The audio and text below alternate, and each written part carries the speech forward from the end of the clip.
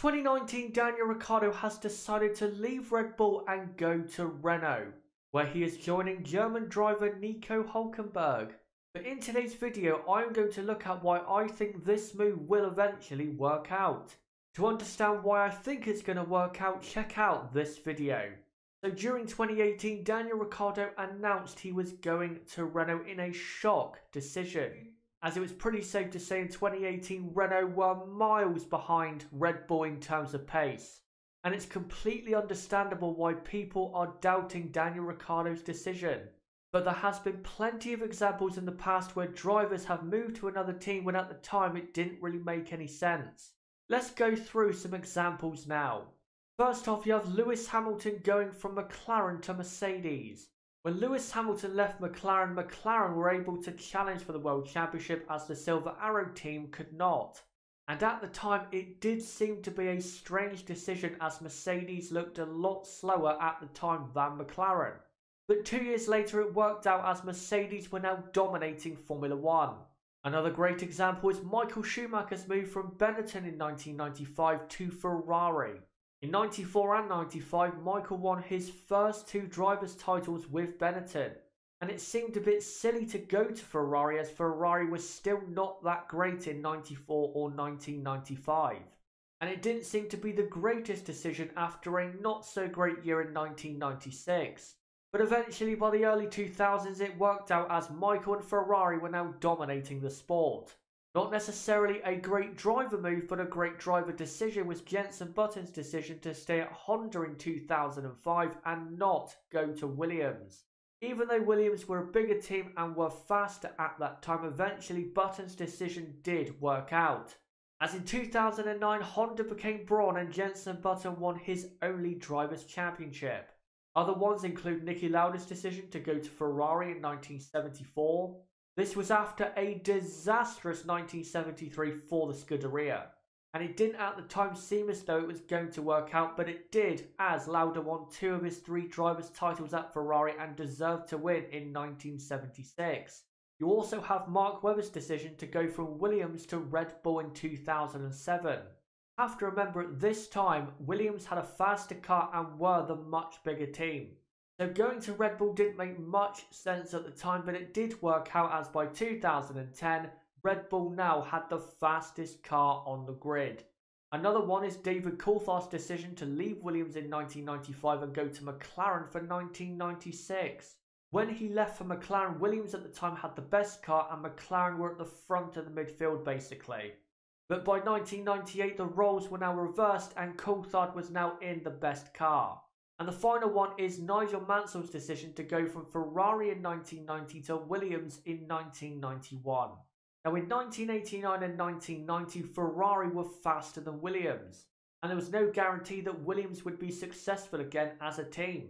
But luckily for Mansell they were, as they went on to dominate the sport in the early to mid 1990s. So those are some examples of great driver moves and drivers' decisions. If I forgot any, make sure to put them in the comments section down below. But also there has been some terrible driver choices and driver moves in the past. For example, Fernando Alonso's decision to go from Ferrari in 2014 to McLaren Honda in 2015. Now I know in hindsight it was not a good move, but I think it was a lot bigger of a risk at the time to go to the McLaren Honda project rather than stay at Ferrari, because there was no guarantee that the new McLaren Honda project was actually going to work, and it would have been a safer decision to stay at Ferrari instead of going to McLaren. But of course he went to McLaren and it absolutely failed. Another one is Jacques Villeneuve leaving Williams at the end of 1998 and going to the all-new BAR team in 1999. The reason this was such a bad decision is because after he joined, BAR, when they were BAR, never won a Grand Prix. And he was now mired in the midfield as Williams were back to winning races by 2001. And you could argue this is one of the worst driver decisions of all time.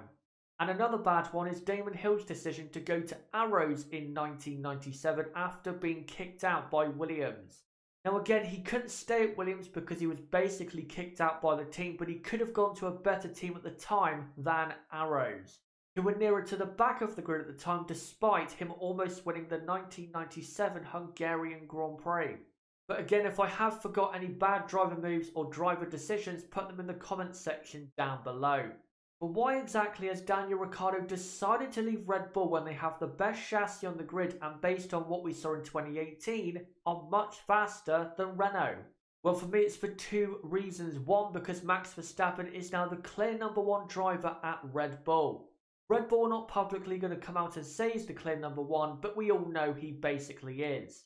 And if Daniel Ricciardo has aspirations of winning a world title, it's not going to be possible if he is a #2 driver to Max Verstappen. And another reason is that he believes in what Renault are doing. He believes in Renault's goals, which are to be winning races and competing for a world championship by 2022. Now I know right now it doesn't seem realistic, but you have to remember 3 years is a long time in F1. Just look at the progress Renault have made in 3 seasons, for example.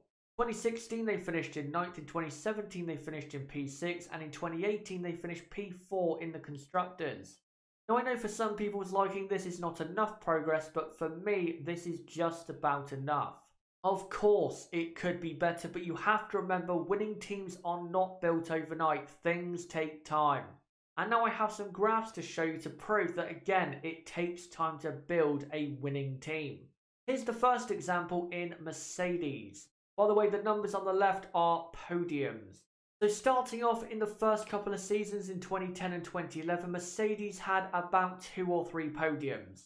Then in 2012 they won their first race, but were not really close enough to actually compete consistently for race wins and compete for a world title.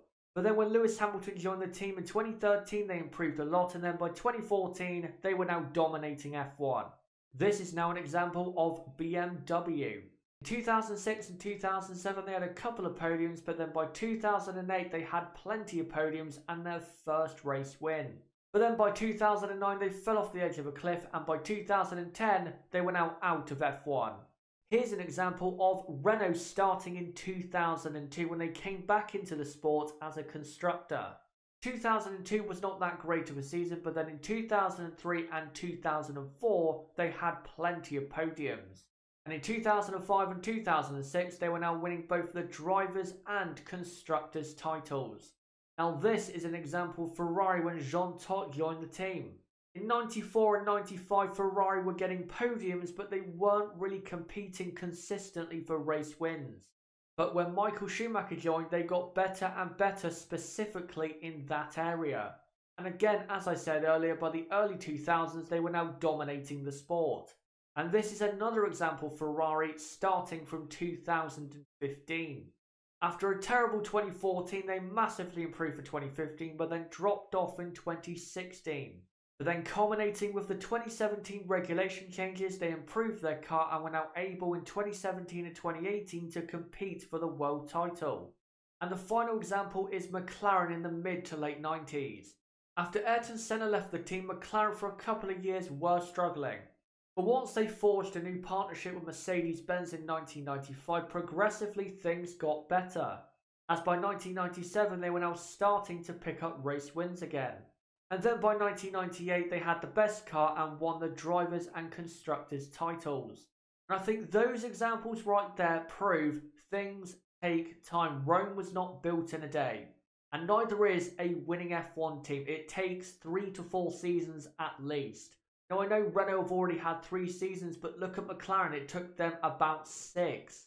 And I just think people out there need to be a little more patient, especially when you consider where Renault came from at the start of 2016.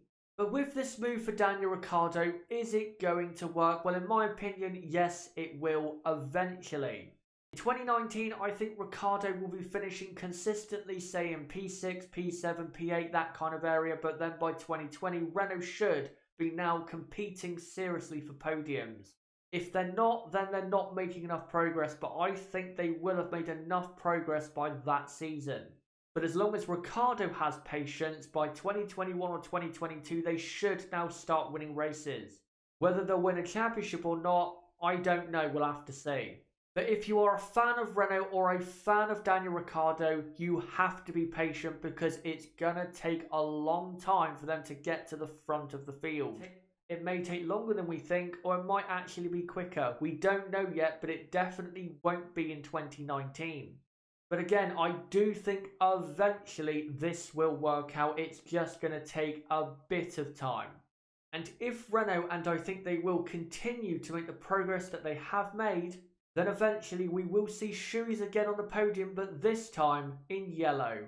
But anyway guys, that has been it for this video. Don't forget to comment down below what you thought of this video and what do you think is going to happen with Daniel Ricciardo at Renault. Do you think it's going to work out? And how long do you think it's going to take for Renault to make enough progress to be fighting for race wins, say on a consistent basis? As well, don't forget to join my Discord server, link below in the description, also with my Twitter and my website. But until next time guys, it's been me, ChazzaHD. Goodbye.